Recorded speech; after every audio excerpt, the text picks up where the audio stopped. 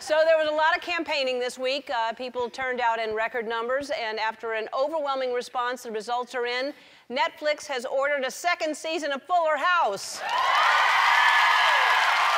USA! USA!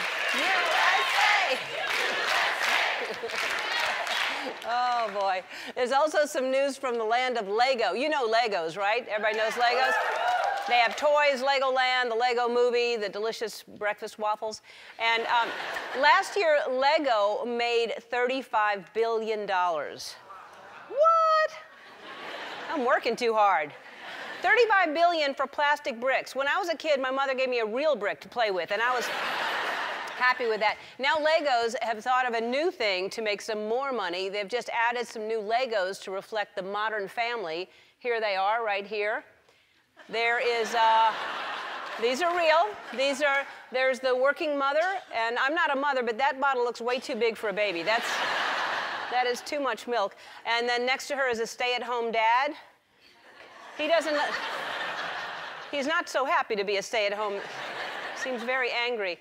And this is great, they've added a figure in a wheelchair over here, and he hasn't been able to walk since he was barefoot and stepped on a Lego piece. That's, I love that they've added new Legos to make people feel included, but I don't think that they've done enough yet. So I have a few suggestions. Here's one to help go along with the stay-at-home dad. It's stay-at-home dad's husband, Keith, and, or he tells his grandmother, his roommate.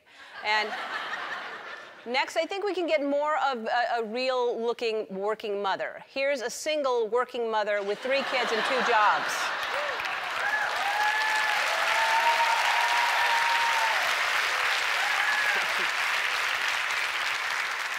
She's been single ever since her ex met Keith, and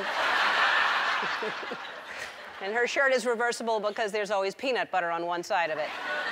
And here's something to address the age discrimination. It's a working grandmother, and she is sitting behind a big desk, and she comes with an Oval Office because her job is President of the United States.